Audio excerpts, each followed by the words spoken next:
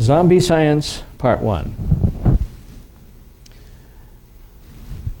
This morning we're going to be beginning a review of the book by Jonathan Wells, just out this last year, Zombie Science, More Icons of Evolution. It follows another one which is called Icons of Evolution, Science or Myth, also by Jonathan Wells. And it's worth reading the first one if you haven't read it as well. The book is kind of eye-catching. If you look carefully, you will notice that there are actually two icons of evolution that are being mocked in the on the front.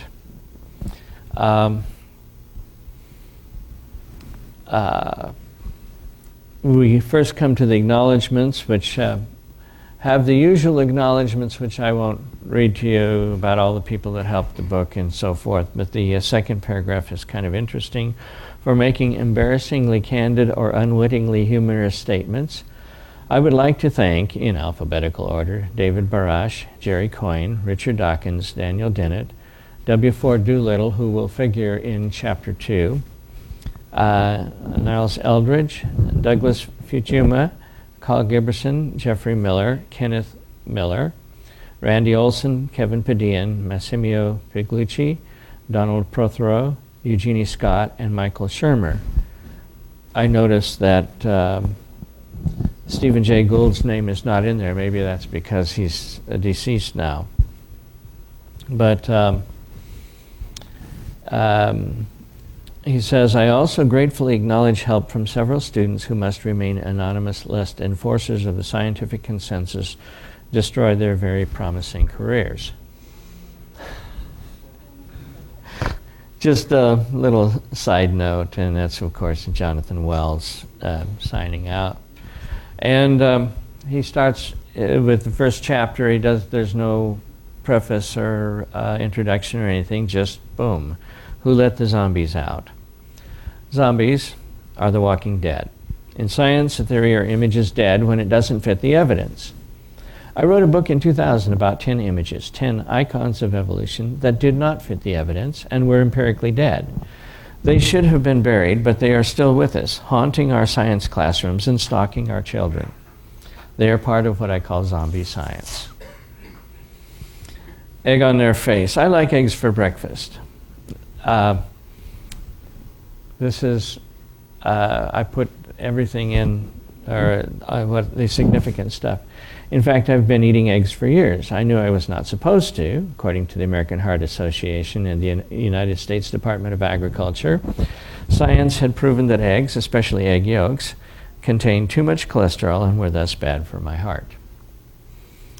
He talks about studies with cherry picking, and he talks about the food pyramid, which some of you may remember. Said I ate eggs anyway.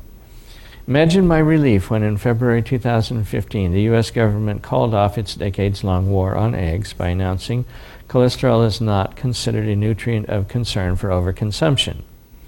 Eggs were never bad for us. Indeed, whole eggs are close to being a perfect food. But science said, yes, and now science says something else. What should we make of this? Obviously, we cannot always trust what science says, and an endorsement by the government doesn't make it any more trustworthy. You have to understand, this is a guy who, although he regrets the cause he did it for, went to jail for being a Vietnam draft refuser. And then he has a little thing, it's in a gray box in the book, but I put it in red because I think it's appropriate. Warning, this book is politically incorrect, that should read, even dangerous. If you are seen reading it on a college campus, your career could suffer. so you may want to disguise it with a different cover. The supplement on page 189 shows how to make a plain paper cover. Remember this from this is from a draft dodger, or previous draft dodger. How can you know whether something science says is true? Ultimately, you will have to discern the truth for yourself. This doesn't mean there is no objective truth and everything is subjective. Notice he is not postmodern. But sometimes people, even decent, intelligent people, commit themselves to an idea that seems reasonable yet distorts the objective truth. When it comes to science, you will be told one thing by our enormously powerful and wealthy scientific and educational institutions, as well as by the mainstream news media that serve as their mouthpiece. But you may learn something else if you look at the actual evidence, that is, the objective truth. He does believe in objective truth. He just thinks science, at least in one definition of the word science, doesn't always tell us what it is. Skipping on a little bit, what is science? Science can mean different things. In one sense, science is the enterprise of seeking truth by formulating hypotheses and testing them against the evidence. We call this enterprise empirical science. In another sense, people think of science as the modern advances in medicine and technology that have enriched our lives. Let's call this technological science. In a third sense, science refers to the scientific establishment, which consists of people who are trained and employed to conduct research in various areas. Let's call this establishment science, or just science, the scientific consensus. Throughout history, the scientific consensus has often proved to be unreliable. In 1500, the scientific consensus held that the sun revolves around the Earth, a view that was overturned by Nicholas Copernicus and Galileo Galilei. In 1750, the consensus held that some living things, such as maggots, originated by spontaneous generation, a view that was overturned by Francisco Redi and Louis Pasteur. There are many such examples in the history of science. In a fourth sense, some people define science as the enterprise of providing natural explanations for everything. That is, accounting for all phenomena in terms of material objects and the physical forces among them. This is sometimes called methodological naturalism, the view that science is limited to materialistic explanations because repeatable experiments can be done only on material objects and physical forces, which of course should not be true if God is consistent. In principle, methodological naturalism is not a claim about reality, but a limitation on method. It does not rule out the evidence of a non-material realm, but in practice, many scientists assume that if they search long enough, they will find a materialistic explanation for whatever they are investigating. This assumption that there are materialistic explanations for everything is not just a statement about method, it is equivalent to materialistic philosophy, which regards material objects and physical forces as the only realities. Mind, free will, spirit, and God are considered illusions. Intelligent design, the view that some features of the world are due to an intelligent cause rather than to unguided natural processes, is also regarded as an illusion. Not all scientists are materialists today, and indeed modern science was launched primarily by European Christian theists. Nevertheless, science today is dominated by materialistic philosophy. Priority is given to proposing and defending materialistic explanations rather than to following the evidence wherever it leads. This is materialistic philosophy masquerading as empirical science, and I call it zombie science. I'm not calling scientists or any other real people zombies, but whenever people persist in defending a materialistic explanation after it has been shown to be inconsistent with the evidence, and thus is empirically dead, they are practicing zombie science. We find the most prominent displays of zombie science in evolutionary biology.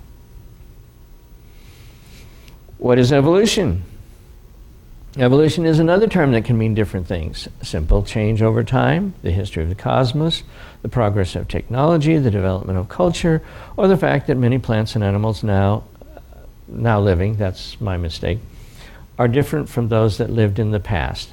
In these general senses, evolution is uncontroversial. Evolution can also mean minor changes within an existing species from generation to generation. Evolution in this sense is also uncontroversial. In 1859, Charles Darwin proposed that minor variations within existing species are preserved or eliminated by natural selection, survival of the fittest, and that given enough time, this process generates new species, organs, and body plans. Darwin argued that variations and selections are unguided, so the results of evolution are left to the working out of what he called chance. Evolution as materialistic science. Darwin described his most famous book, The Origin of Species, as one long argument. It was basically an argument against creation by design, and it took the following form. The facts of biology are inexplicable on the theory of creation, but make sense on his theory of descent with modification. Starting with the fourth edition of his book, Darwin went further and argued that the idea that living things were created according to a plan is not a scientific explanation. Design was, as it were, ruled out of court by definition. A neat trick if you can do it. It is often claimed that people in the 19th century were converted to Darwin's theory because he provided so much evidence for it. But this is not true. For one thing, Darwin could offer no evidence for natural selection, only one or two imaginary illustrations. And despite the title of his most famous book, he failed to explain the origin of species. People were converted to Darwin's theory mainly because it fit the increasingly materialistic tenor of the times. Skipping on, this explains why we hear little about the co-discoverer of natural selection, Alfred Russel Wallace.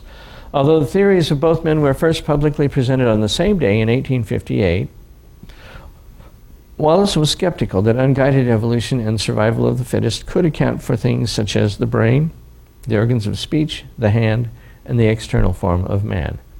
He concluded instead that evolution must have been directed by an overruling intelligence. Darwin was horrified by this idea. As historian Michael Flannery has pointed out, Wallace's idea challenged Darwin's entire framework, a framework that served not only to bolster a materialistic metaphysic, but in effect proposed to become its operative manifesto. The inescapable conclusion, according to Flannery, is that Darwinian evolution, far from being a scientific, that is, empirical, theory, is one long argument in favor of an a priori metaphysic.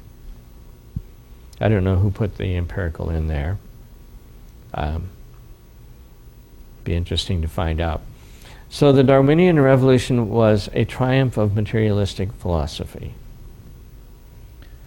Microevolution and macroevolution. In the 1930s, neo-Darwinian biologist Theodosius Dobzhansky used the word microevolution. Notice it is not a creationist who invented this idea, to refer to minor changes within existing species, and the word macroevolution to refer to the origin of new species, organs, and body plans. There is no way toward an understanding of the mechanisms of macroevolutionary changes, and I think that should be one word, he wrote, which require time on a geological scale other than through a full comprehension of the microevolutionary processes observable within the span of a human lifetime and often controlled by man's will. For this reason, we are compelled at the present level of knowledge reluctantly to put a sign of equality between the mechanisms of macro and microevolution and proceed on this assumption to push our investigations as far ahead as this working hypothesis will permit. That doesn't sound very confident, does it? As we saw above, microevolution is not controversial, but Darwin did not write a book entitled How Existing Species Change Over Time. He wrote a book entitled On the Origin of Species by Means of Natural Selection. And while he didn't use Dobzhansky's words, which came later, Darwin's theory was that microevolution, given enough time, produces macroevolution. Yet despite an enormous amount of biological research since the 1930s, the sign of equality between microevolution and macroevolution remains nothing more than what Dobzhansky called it, a hypothesis. And indeed, it remains a hypothesis starving for lack of evidence. People speaking for the current scientific consensus often lump microevolution and macroevolution together and refer to them simply as evolution, a verbal sleight of hand in place of evidence for Dobzhansky's hoped-for sign of equality between the two. Such confusion is regrettable but common. The scientific consensus also follows Darwin in insisting that evolution is unguided, though its adherents can be evasive about this point when it suits their rhetorical purposes. I want to dispel as much fog as possible in these pages, but I also want to avoid cumbersome language, so I will use evolution throughout the book to refer to unguided macroevolution, except where I specify otherwise. Nothing in biology. In 1973, Dobzhansky wrote an article titled "Nothing in Biology Makes Sense Except in the Light of Evolution." And by evolution, Dobzhansky meant neo-Darwinian evolution. His statement has become a guiding principle in the lives of most modern biologists. It is now a fundamental assumption underlying most research and writing in the discipline. People who believe Dobzhansky's statement insist that they do so because of the evidence, but what follows will show that this is not the case. Icons of evolution. According to the current scientific consensus, there is overwhelming evidence for evolution. The evidence is typically represented by images that have been used so often that they have achieved the status of icons. In 2000, I wrote a book analyzing 10 of them. The Miller-Urey experiment. I'm going to just list them because most of these you know already most of what it has to do with. Darwin's Tree of Life, homology in vertebrate limbs, Haeckel's embryos, Archaeopteryx, peppered moths, Darwin's finches, four-winged fruit flies, fossil horses, and the ultimate icon, which is ape-like creatures gradually evolving into humans. I want you to notice that all of these are visual. All of these icons of evolution misrepresent the evidence, and as we shall see, many biologists have known this for decades. So by the year 2000, the icons should have been removed from biology textbooks.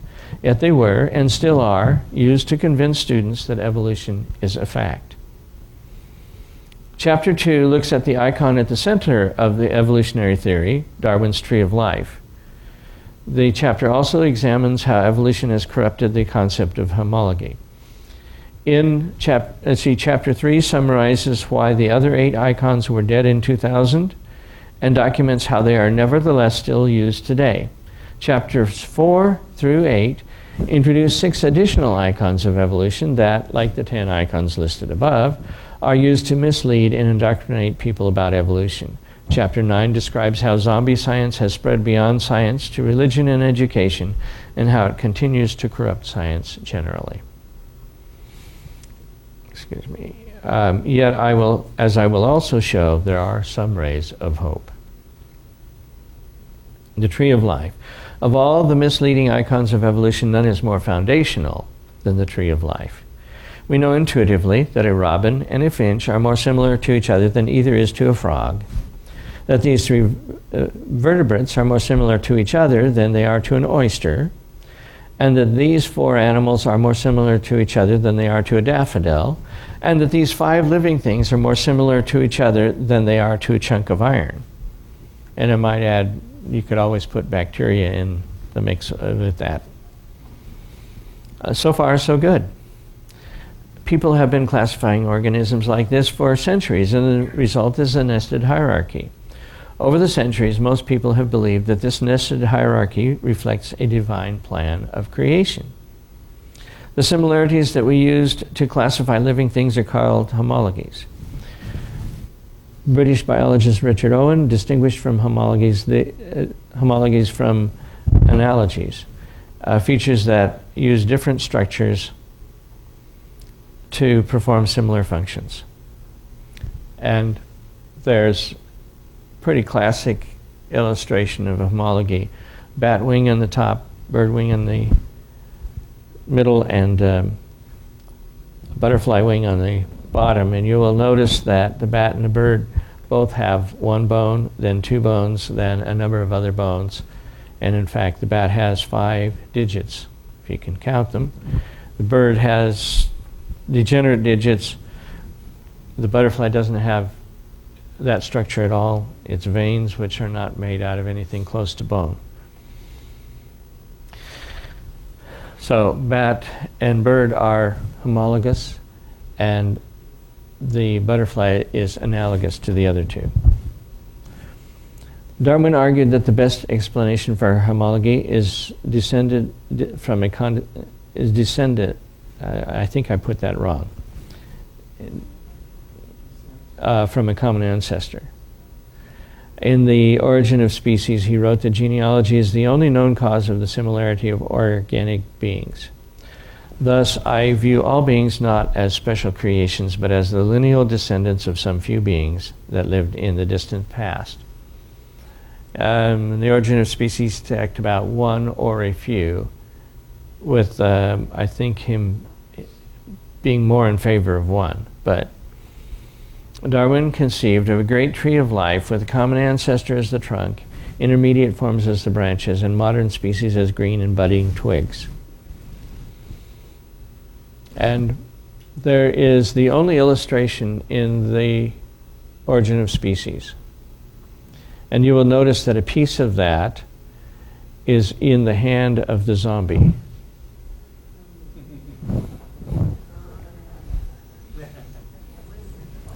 Darwin, in 1859, wrote to geologist Charles Lyell, "I would give absolutely nothing for my theory of natural selection if it required miraculous additions at any one stage of descent." Notice the job is to keep miracle out of it. That's important to know. Darwin spelled it out this way in The Origin of Species. By the theory of natural selection, all living species have been connected with the parent species of each genus by differences not greater than we see between the varieties of the same species at the present day, so that the number of intermediate and transitional links between all living and extinct species must have been inconceivably great. Very clear prediction of Darwinian evolution. There should be lots and lots of links. It's a magnificent image, but it doesn't fit the facts. Fossils, the inconceivably great numbers of transitional links postulated by Darwin have never been found. Indeed, one of the most prominent features of the fossil record is the Cambrian explosion, in which the major groups of animals called phyla appeared around the same time in a geological period called the Cambrian, abruptly and without fossil evidence that they diverged from a common ancestor. Darwin knew about this in 1859, and he acknowledged it to be a serious problem that may be truly urged as a valid argument against his theory. He attributed the problem to the imperfection of the fossil record. But more than a century of additional fossil collecting has only made the problem worse. In 1991, a team of paleontologists concluded that the Cambrian explosion was even more abrupt and extensive than previously envisioned. Skipping on, he talks about ghost lineages that Irwin and Valentine refer to, and they even refer tongue-in-cheek to their hypotheses as exercises in evolutionary seances. The next paragraph talks about Darwin's Doubt by Stephen Meyer. Those of you who are long-term Sabbath school people may remember we went over that book in some detail. So the evidence may say yes, but science says no. The abruptness seen in the Cambrian explosion can also be seen on smaller scales throughout the fossil record. The vast majority of species appear abruptly in the fossil record and then persist unchanged for some period of time, a phenomenon called stasis, before they disappear. In 1972, paleontologists Niles Eldredge and Stephen Jay Gould called this pattern punctuated equilibria. Interesting, he used the plural all the time. Although to Gould, every paleontologist always knew, according to Gould, that it is the dominant pattern in the fossil record. The, what did he call it, the trade secret of paleontologists in another part? Critics objected to punctuated equilibria, that this was merely an attempt to explain away the absence of evidence for transitional forms. Indeed, some critics even pointed out that a pattern of punctuated equilibria is more consistent with creation than with evolution. But Darwin had declared this idea unscientific. Another criticism of punctuated equilibrium was that the evolution of new morphologic features by genetic mutation and natural selection would require large populations and long periods of time. Such features would not be expected to emerge in small populations in a short time, as required by Eldridge and Gould's hypothesis. So punctuated equilibria is not an empirically supported explanation. It is really little more than a restatement of the observation that new species tend to appear abruptly in the fossil record and then remain unchanged until they disappear. Ancestors and transitional forms, remember expected by Darwinian evolution, are missing. From time to time, fossils are discovered that have features that seem to be intermediate between older and newer species, and some people claim that these confirm the truths of evolutionary theory. These transitional forms or missing links often make headlines, but it turns out that none of them are actual ancestors. We'll see more about this in Chapter 3 and 5. Why fossils cannot establish ancestor-descendant relationships. According to British biologist Ronald Jenner, without a good fossil record, there is little choice but to resort to our more or less informed imagination to produce the historical narratives that are the ultimate goal of our studies of animal evolution. Interesting what the ultimate goal is. Indeed, our imagination is the only tool that can braid the fragmentary evidence into a seamless historical narrative that relates the what, how, and why of evolution. Shades of the ultimate icon. The situation for evolutionists is actually worse than that. Even if we did have a good fossil record, we would still need to use our imaginations to provide narratives about ancestor-descendant relationships. And that is, of course, because fossils don't come with labels on it, father, grandfather, etc. In 1999, Nature editor Henry G. wrote, "To take a line of fossils and claim that they represent a lineage is not a scientific hypothesis that can be tested, but an assertion that carries the same validity as a bedtime story. Amazing, perhaps even instructive, but not scientific." Now note, Henry G. is an evolutionist. Phylogenetic trees. In 2013, I chopped off the end, a science education group reduced a lesson plan for teaching high school and college produced, that should be, dictation machine misinterpreted and I didn't catch it, how to construct a phylogenetic tree with differently shaped metal fasteners, pastas, or cookies. Even though the objects are artificial, the problems faced and the questions posed are similar to those addressed by paleontologists using specimens of fossils. Well, maybe the specimens of fossils are also artificially produced, but anyway, interesting. Cladistics. So shades of Bera, actually. Bera's blender. I won't go through the whole thing. There's if you're interested, read the book. It has fair criticism. There is no element of time or ancestral relationship in a cladogram. Skipping on molecular phylogeny, similarity may be assumed to imply genealogy, but this is only an assumption. And he's right about that. The alignment problem. Computer programs are available to align sequences, but they depend on the parameters built into them by the programmers, and sometimes the results are biologically implausible. In 2009, biologist David Morrison surveyed the scientific literature and found that more than one half of evolutionary biologists intervene manually in their sequence alignment, and more than 3/4 of phylogeneticists do so. So much for turning it over to the computer. In 2015, Morrison, 10 years later, or 6 years later, noted a proliferation of alignment methods, that produce... There's something wrong with that quote.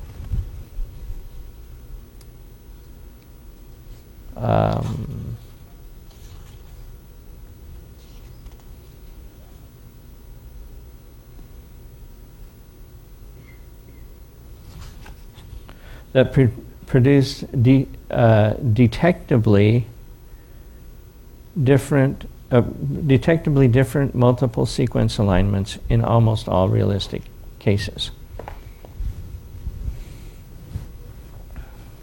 Conflicting trees and orphan genes, which is in some ways the most interesting part of the whole thing. Orphan genes, the author of a 2016 article about insect phylogeny decided to deal with orphan genes by ignoring them completely. They explained that our approach eliminates any gene that is present in only a single taxon, so you're just gone. Because such genes are phylogenetically uninformative. Uninformative, that is, if taxa are assumed to have descended from a common ancestor. Perhaps counterinformative would be a better word. So the authors cherry-picked data from every insect they studied, discarding 40% of the sequences from the fruit fly. Talk about leaving data on the cutting room floor. And 80% of the sequences from the water flea in order to produce a phylogenetic tree to their liking. Yeah. The case of the missing trunk. If there were a single tree of life, its base would have been a single universal common ancestor, a single trunk. But discrepancies in molecular phylogenies have convinced some scientists that the history of life cannot be represented by a single tree. The evidence for a common ancestor, a common trunk in other words, is missing. And some evolutionists have decided that the evidence is missing because the trunk is a mirage. Skipping on, yet evolutionary biologists continue to defend the idea of universal common ancestry. For example, W. Ford Doolittle wrote in 2009 that he doubts there ever was a single universal common ancestor. But this does not mean that life lacks universal common ancestry, because common ancestry does not entail a common ancestor. Let me read that again. W. Ford Doolittle doubts there ever was a single universal common ancestor. But this does not mean that life lacks universal common ancestry, because common ancestry does not entail a common ancestor. Why such mental gymnastics? Doolittle freely admits that it is because much is at stake sociopolitically. Mainly the need to defeat anti-evolutionists in the culture wars.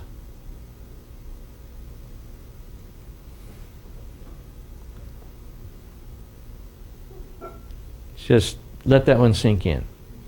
Homology. Homology is common ancestry.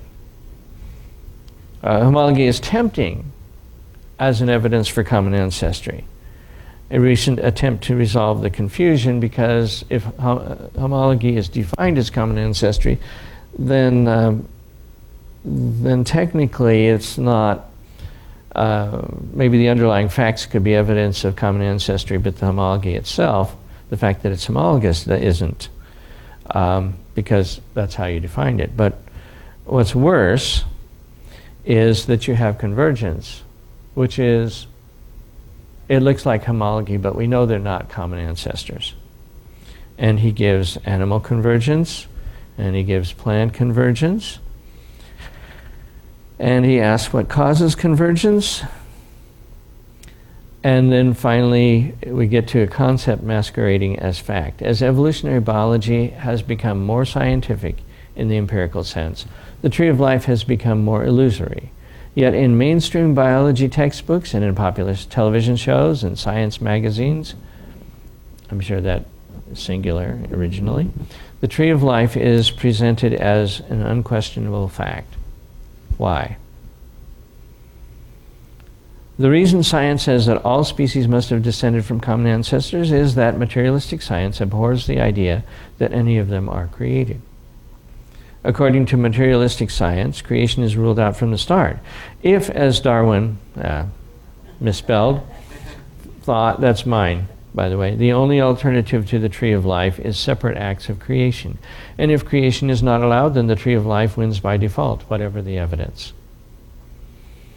Evolutionists who insist there must have been a materialistic tree of life, regardless of the facts that fossils cannot provide evidence of ancestry and descent, regardless of the persistent inconsistencies in the molecular evidence, and regardless of the evidence against materialistic explanations for homology, are practicing not methodological naturalism, but philosophical naturalism.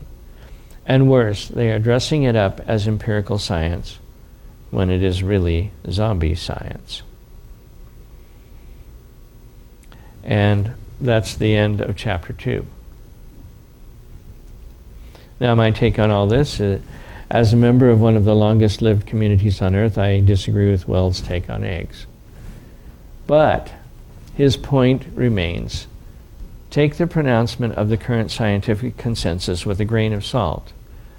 In other words, regardless of which side of that argument you come down on, it's still true that once upon a time scientists said that eggs weren't good for you, and now some scientists are saying they are, and the USDA is following contradictory positions. You can't just trust it. The book's main point, that the icons of evolution can survive empirical death, I think is accurate, and we'll see more of that as we get along further. The tree of life is problematic. Orphan genes, which have previously been largely ignored, are perhaps the worst problem for evolution. How do you get whole new sequences of DNA that suddenly function? The argument from homology can be restated in a more persuasive way, I think, and that is, rather than using the term as an argument, use what it looks like as an argument. But even if you restate that, it runs into trouble when we see remarkable convergence. And just to take one example, bat and whale sonar. You'll notice that the homology, which would definitely be homology if it was bats and mice or something like that, actually gets all the way down to the molecular level, to the sequence of the protein in the hairs in the inner ear, and to the sequence of the DNA that prescribes that protein. Just amazing. And it's really hard to imagine horizontal transfer in that situation. Homology can only be a strong argument in the absence of convergence, but convergence turns homology into a very weak to non-existent argument. There are more sophisticated arguments regarding these two phenomena in Icons of Evolution, and if you want to study further, I would recommend that you go there. The older book, I think, is still worth reading, and especially as background to zombie science.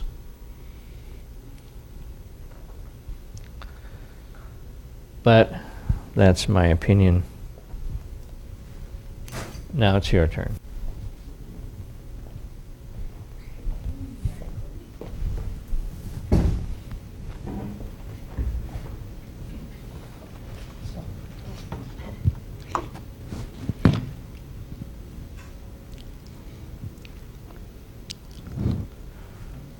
So the problem is not data. The problem is sociology of science. I think that's part of the point he's making. If you had better arguments, you would put them forth.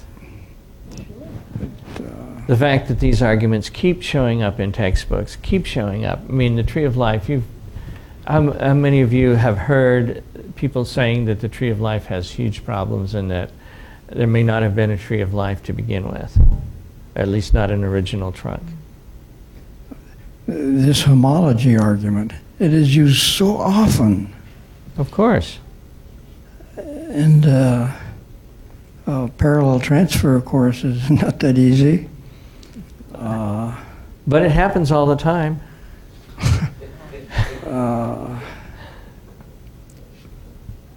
So how do you deal with the sociology of science is a question I'd like to raise. Because the problem isn't the data. The data doesn't work for science. How do you convert the scientific community that is highly successful in certain areas? How do you convert them to what the data says? Well, it doesn't matter what the data says. I'm talking about it. I want some sociological solutions here because facts don't work. I've said this before.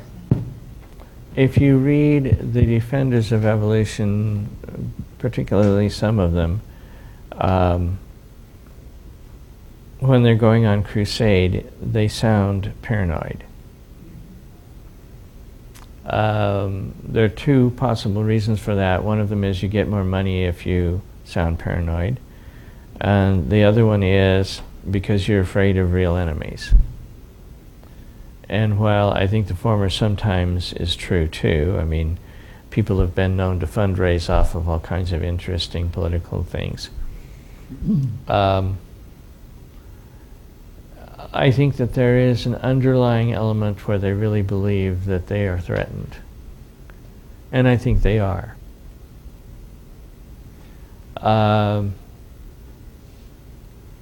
I don't know whether our job will be to convert these people. But I think that what you do is the same thing you would do in other areas where you think that people are doing things that they really shouldn't be doing, believing things they really shouldn't believe. And that is, you do your best to befriend them. If they're interested, you share with them. Occasionally, even if they're not interested, you share with them, although I think it's probably a good idea not to do too much of that, because I think that that's largely counterproductive. And then you remember that our job is not to convert. That's the job of the Spirit. And that our job is to simply be witnesses so that the Spirit can use us when it's time. And then move on from there. The thing to remember is, though, I think that the pure atheist position is actually ripe for a fall. I think that they're paranoid for a reason. But the kind of theistic evolution position is likely to be the next step beyond that. And I think that that one probably won't fall, and that the best we can do in that situation is offer people a choice.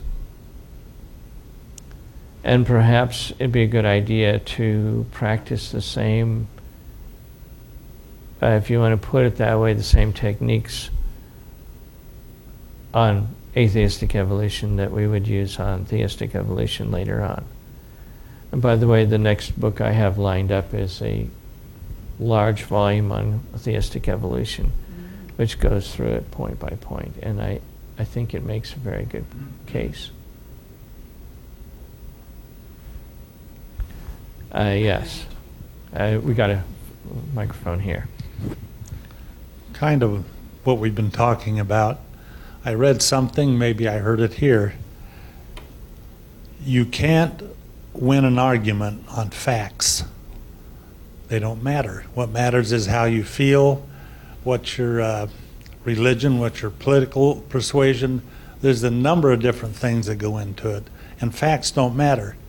You get into discussions with people, and all you do is go round and round.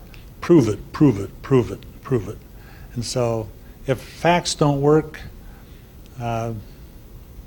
what does work for the Christian? Just acceptance and love and Well, don't argue. okay, I think that probably the first thing we should disabuse ourselves of is the idea that if we develop the exact right technique, that it will be unstoppable. And the next thing I think we need to do is we need to realize that people are all individuals. And if you have someone who is emotionally invested in some counterfactual or some stance that requires a counterfactual stance in some area, that you're probably not going to get too far. Because if they figure out what you're doing, they will resist it with everything they've got because they're not letting go of that. You know, Aldous Huxley commented that the reason that he wanted to believe in evolution is because it allowed him sexual freedom. Nothing you're going to do gets through to that. You just, you know, if that's the goal, then you will believe what you need to believe in order to allow yourself to do that, okay? And in fact, you know, if you want to approach those people at all, you probably want to approach them at the underlying problem, because until they let go of that, they're not going to let go of evolution. It's too useful. And they may never let go of it. I mean, the most intelligent creature in all of the universe is not letting go, in spite of the fact that he believes and trembles. Okay. The next thing is that saying that is not a counsel of despair. That is, while there are some people that are unreachable, I think there are other people that are in fact reachable. And that what you need to do in that situation is to figure out exactly how they tick, exactly what they're looking at. There are some people for whom facts do matter. And there have been people who have started out as evolutionists and have become creationists. And one of the things that may be worthwhile if somebody is working in this field is to listen to some of those stories very carefully. Because you get at least how these people worked. And what influences they had. And for some of them, facts did matter. For others of them, they were fine until they hit a crisis and they realized that their worldview was not adequate for the crisis. And then they started looking for other ones. In the former Soviet Union, there were a lot of people who bought the government line, hook, line, and sinker pretty much, started having questions about it, and then the government finally fell, and they realized that this whole thing was a charade. And they went from that to saying, well, the government supported evolution, it's probably wrong too. What do you have to offer? And for those people, they are actually eager for it.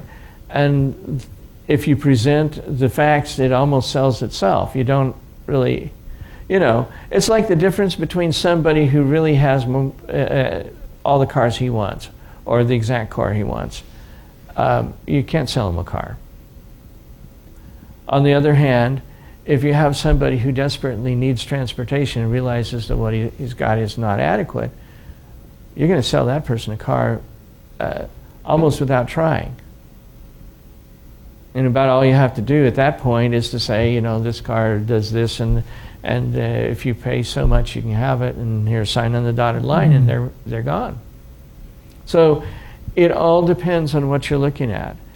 And that's why I think you have to be really careful not to use a one-size-fits-all to figure this one out. You actually have to listen to them, you have to understand them. And in general, that's probably a good idea anyway. Yes. I'll bring in a comment that's politically oriented and quickly move off of it. I don't want to see our conversation degenerate into a discussion of current politics. Jonathan Wells could have chosen the title of something like Fake Science instead of Zombie Science. Now, the reason I bring this up, my initial reaction was that zombie science is kind of a close cousin of fake science. It's a demeaning of science. And then I have to realize that he's using this term polemically, or maybe even using the term just to capture people's attention and to make a point. So it's part of the debate. Whether science is fake or zombie, that's probably irrelevant for the ultimate goal of our discussions. So I'll move beyond that.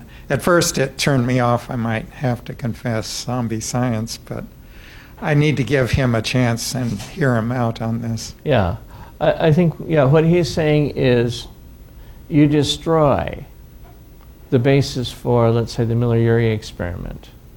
Yeah. Oh, perhaps the worst one of all, Haeckel's embryos. Right. Everybody knows they're fake. And as he points out, it's more than that even. It's that they start out very dissimilar, they get kind of similar. Haeckel exaggerated the similarities, and then they diverge again. And Haeckel's embryos basically concentrated on the center and then kept and then exaggerated it and then made a point which sticks with kids, which sticks with it does. And I mean, you have tremendous resistance to getting those out of textbooks, even though everybody who has studied the thing knows that they're frauds.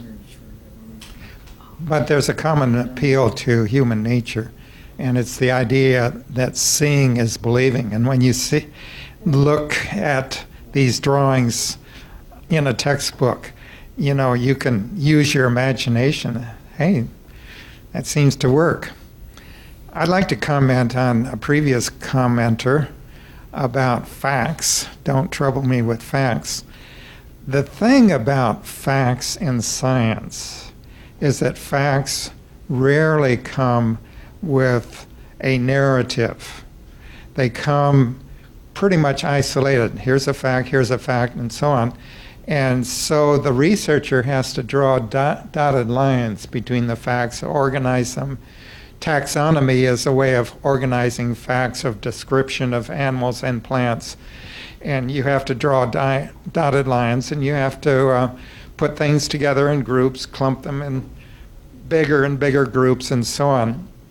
So facts, at least in my thinking, don't come with a meta-narrative. Meta-narrative being the overarching description of what we're seeing as an explanatory force. Now, I would disagree with that slightly. If you're Good, in let's hear physics, it. Yeah. if you're in physics and you shove a ball off a table, or you accelerate a ball to a certain speed, let it run, and then you let it drop. Yeah. You can actually take a video of that thing. That's true. You can put grids behind it, and those facts basically speak for themselves. Yeah. There's an implicit narrative that speaks loudly. So that's why I say facts would rarely come with a meta-narrative. They don't shout the meta-narrative, but in case of physics, yes, there's something to it. Now, what I would like to point out is that creationism is also based on meta-narrative. the ultimate belief system of creationism is a meta-narrative that can be traced back to Scripture, and rightly so. I'm not criticizing that at all. But what we all have to do as human beings, whether we're atheists or theistic evolutionists or creationists, young or old earth creationists, we all have to put a meta-narrative upon an array of facts. Mm-hmm. So in a sense, there's nothing wrong with it unless it's being used to mislead a population of people, and that we want to have them go down a rosy primrose path and end up maybe even eating out of our hand, and that exalts the power of science. I think that's the real danger, is to exalt the power of the meta-narrative until it becomes the worldview, and that's what we see with Darwinism today. Mm-hmm. And what's even worse is where we omit all of the problems, we omit all of the difficulties, because we know that if we do that, people might not be eating out of our hand. They might actually be questioning us. Well said. Complicate the picture and extend what Warren had to say there a little bit by I like to make a difference between blind faith and faith based on evidence. Good. And so that, this meta-narrative, which is faith to a certain extent, need not be just totally subjective if you've got facts to back it up or to support it. On the other hand, you can go down the route of purely imaginary suggestions that are rather weak. There's probably no sharp line between these two ideas of blind faith and faith based on evidence, but I'm much more comfortable with faith based on evidence.